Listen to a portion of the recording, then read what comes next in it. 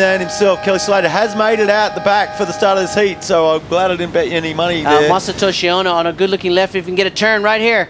Yes, the Japanese surfer, huge forehand gouge, drives off the bottom. And these are the ones that give you that little bit of scoring potential, Jake.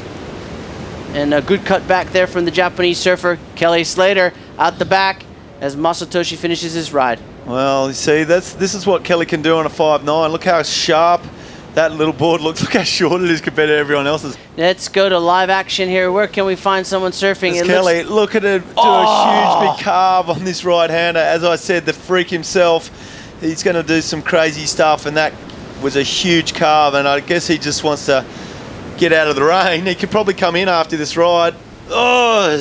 What doesn't happen for Kelly Seats, that's all good. Okay, there you can see the podium.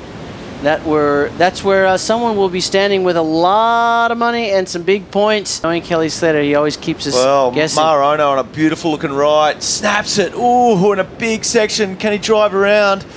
It's another. He's gonna have to straighten out. Yeah, he got that one beautiful turn though. I think that's gonna better his 2.5, Jake, and he is just hanging on for dear life. Masatoshi Ono. Here goes Wilco. He's looking to get into this heat. Let's see if he. What's he doing? Being Wilco.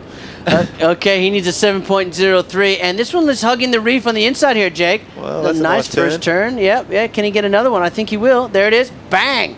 Wilco caught this wave from Tasmania.